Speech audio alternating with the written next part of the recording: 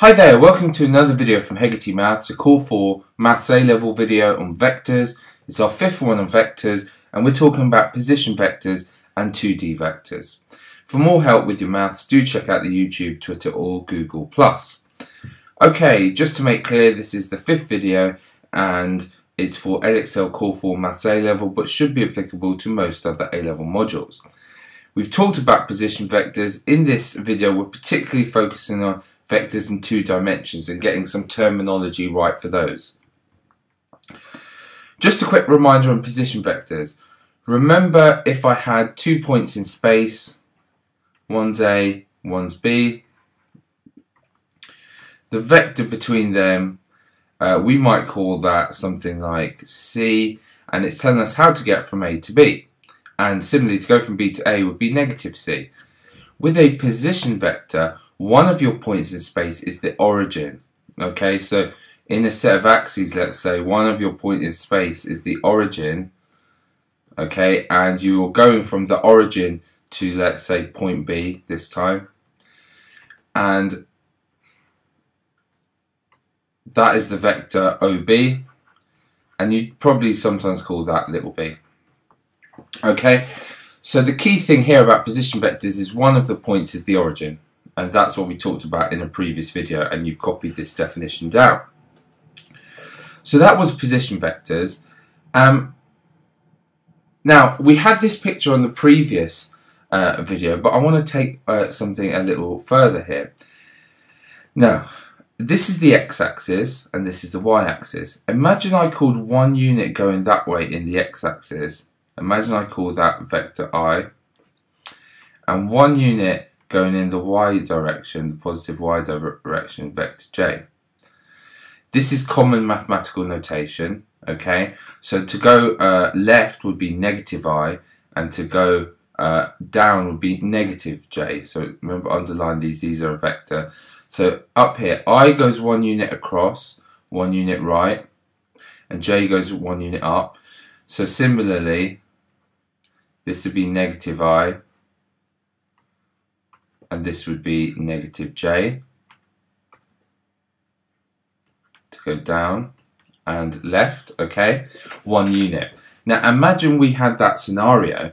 We could now talk about how to get from the vector O to A. O to A,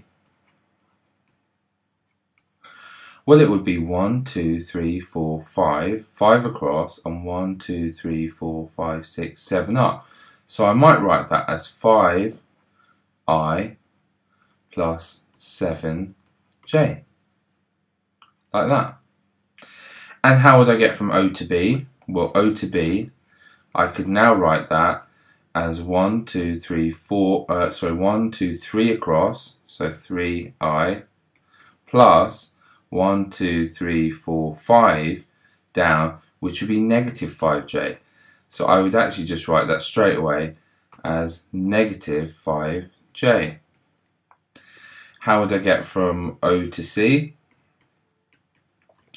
Well, I'd go 1, 2, 3, 4, 5, 6, 7, 8 left, so negative 8i, and I'd go 2 up, so plus 2j. And lastly, O to D, well, I would go 1, 2, 3, 4, 5, 6, 7, 8, negative 8, 1, 2, 3, 4, 5, 6, 7, 8, 9. To be negative 8i, subtract negative 9j. And there, that would be an actual accurate way of writing these vectors and how to get to them. Okay? Now, one further thing, I'm going to take that a step further. Here's a bit of notation. So we can write any vector in 2 dimensions as how far across and how far up and down with I and j's. But a bit neater, we usually write these as a column vectors. So I'd write this as 5, 7. I'd write this as 3, negative 5. I'd write this as negative 8, 2. And I'd write this as negative 8, negative 9. Okay, so these are some notation. This is how you write 2D vectors. You can either write it as a certain amount of i's plus a certain amount of j's, i.e. how far across and up and down you go, or you can write it as a column vector. Probably preferred is the column vector approach. Now, one thing to say, do not confuse something like 5, 7 with 5, 7. They are different. 5, 7 is the point in space 5, 7. It's point A. It is a point in space. Column vector 5, 7 is the vector, this vector here, that brings you from the origin to A. It's that direction of movement, and that would be called little a. Okay, so these things are different. That's a point in space, a coordinate. This is a vector, a direction of movement, and so it's written in vector notation. Okay, so something there for you. The last thing I might want to say is, how would you get from, let's say, A to C? Okay, how would you get from A to C? Well, using our previous work, we said if this was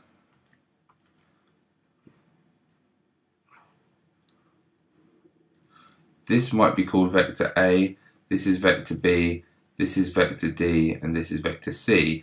We said it would be negative A plus C, or C subtract A. So we could write this as the vector C, which is negative 8, 2, and we would subtract away from it the vector A, which is 5, 7, like that, and we would get ourselves negative 13, negative 5. And let's check that what works. Does get from here to here, negative 13, negative 5, 1, 2, 3, 4, 5, 6, 7, 8, 9, 10, 11, 12, negative 13, spot on. And then negative 5 be 1, 2, 3, 4, negative 5. It doesn't in fact work. Okay, so we can still use our position vectors and subtraction with them in order to get between points in space. So here's an example. Here you might want to pause the video and have a go at this. I'll go through in 3 seconds. Okay, here's the XY axis. This is your origin. Going across here 1 unit would be I, going up here 1 unit would be J. And we've got points in space A and B and position vectors A and little b. That's the point from the origin to point A, and so the vector from the origin to point A, and little b is the vector from the origin to point B. A and B in the diagram have coordinates 3, 4, so this is coordinates 3, 4, and this is coordinates 11, 2. Find the position vector of A. Well, the position vector of A is the vector going from O to A, and we know that's 3i, 3 right, and 4 up. And we probably prefer writing this as 3, 4. It's nicer like that. The position vector of B, that means the origin to B, and we know that's 11i plus 2j, and again we'd probably write that as 11, 2. And the vector to AB, now if you want to go from A to B, you will remember it's position vector B minus position vector A. You go back B and up A, and taking these vectors away, it would be 11, 2 subtract 3, 4, and so it would be 8, negative 2. And let's check and let's actually check that works to go from A to B.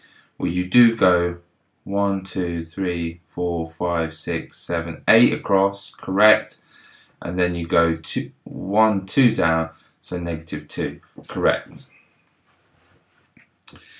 Okay, adding and subtracting vectors, I've already touched upon this. Imagine these were our vectors A, B and C.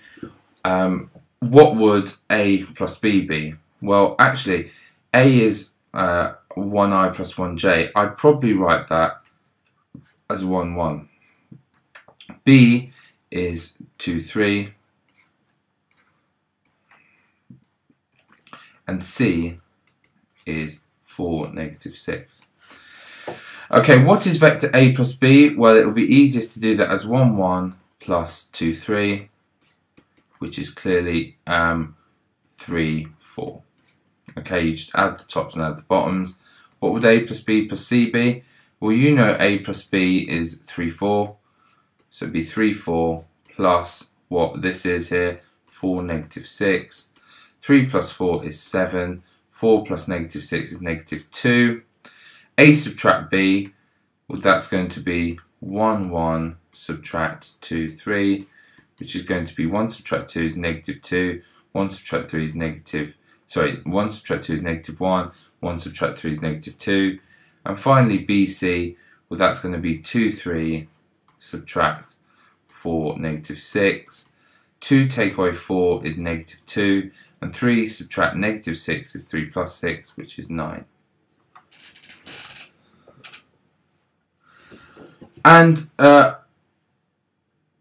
you know, just some idea for how these might work and why they work. Let's just pick this first one, for example, A plus B. If I start with A is 1i plus 1j. So A goes across 1 and up 1, so A is there. That's position vector A. This must be little vector A here. So that's little vector A, okay? And then B is 2i plus 3j, and you're adding that onto this. So you're going a further 2 across and 3 up. So it would be another 2 across and maybe 3 up like that. And that would be vector B. So in total, you've gone 1 across and then 2 across. So to get from here to here, clearly you've gone 3 across in total. And you've also gone 1 up and then 3 up, so you've gone 4 up in total. Hence why this vector here should be 3, 4 when you add them together. Okay? Right, pause the video, have a go at the following. So I would straight away write them as column vectors. A is going to be 2, 5. B is going to be 12, negative 10. And C is going to be negative 3, 9.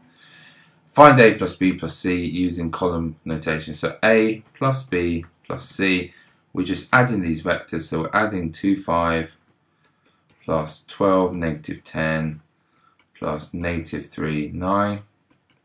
12 add 2 is 14. Add negative 3 is 11. 5 add negative 10 is negative 5. But then add 9 and you get 4. And that's your answer. Simple.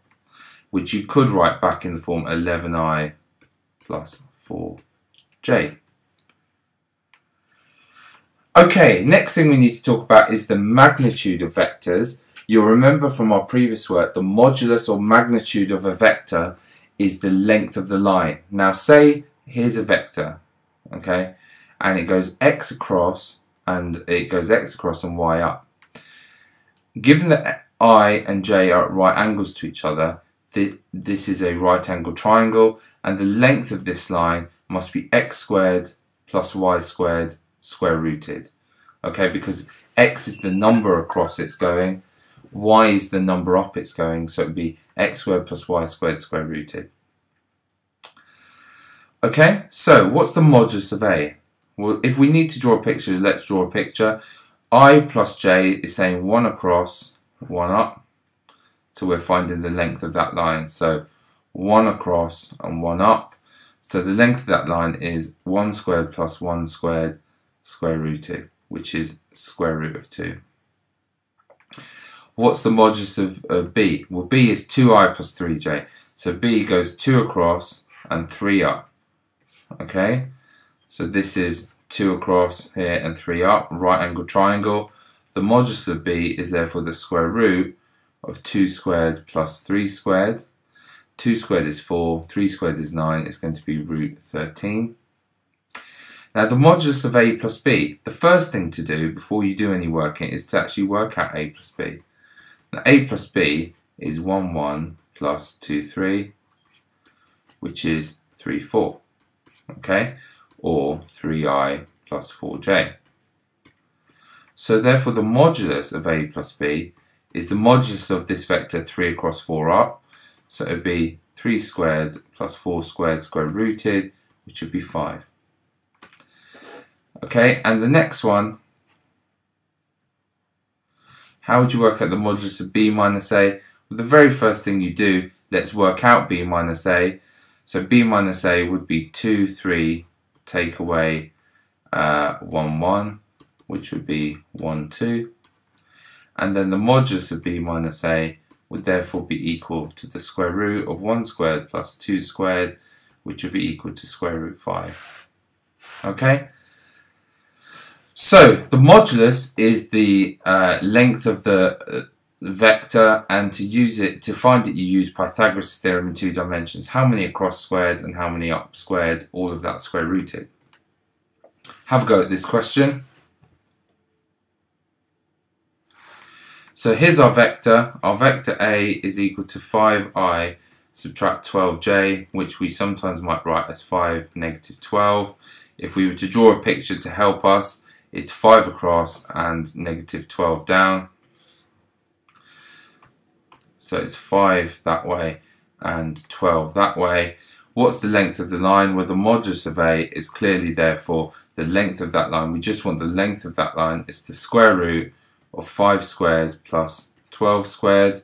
So it's equal to 13. So the length of that line is equal to 13. And it says find a unit direction vector in the same direction of A. This is the vector A. A unit vector is the vector with size 1. Now vector A currently has size 13. So therefore, if we took the vector A and divided it by 13, the magnitude, this would certainly be in the direction of A, but would have size 1. So that is our answer for the last part. Here's another one for you to have a go at. So A is equal to 5i plus j. B is equal to negative 2i minus negative 4j, which is 5, 1, and which is negative 2, negative 4. So we want to work out the modulus of 2a plus b. Before we do that, let's work out 2a plus b. Well, that's 2 times this vector 5, 1, 2 lots of 5, 1, so 5, 1 and 5, 1, plus negative 2, negative 4. This must be equal to 10, 2, plus negative 2, negative 4. 2 lots of 5, 1 means going 5 across and 5 across, which is 10 across, and 1 up and 1 up, which is 2 up. And we could keep going with this, and therefore this would be equal to 8, negative 2. So the modulus of 2a subtract b plus b must be 8 squared plus negative 2 squared square rooted. Okay, which will be 64 plus 4, which would be the square root of 68. And you could simplify that, etc. But let's just leave it like that for now. And that's it for this particular video. So do make sure you read over the chapter page 61 to 63 and then do exercise 5D questions 1 to 4. Thank you for watching.